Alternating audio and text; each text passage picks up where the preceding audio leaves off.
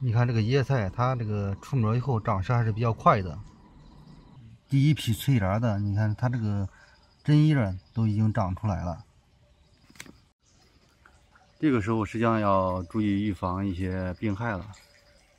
欢迎来到付老师团队简易无土栽培基地，我是柴哥。这段时间呢，有些朋友让我帮他配一些药啊，来防治这个病啊。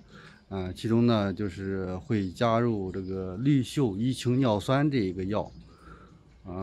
很多朋友认为啊，这个氯溴一氢尿酸是不能复配的，不能和其他农药复配啊，就感觉到一个疑问啊。实际上，氯溴一氢尿酸这个药还是比较好的。第一呢，成本很低，就是价格低啊。第二个呢，它细菌、真菌、病毒都能预防，并且呢还具有内吸性。大家认为它这个不能复配，实际上是它是不能和有机磷的农药和碱性农药复配啊，其他的一些酸性的常规的药啊，复配是没有任何问题的。这个药呢用好以后，效果在这个防和治这个病害这一块都比较突出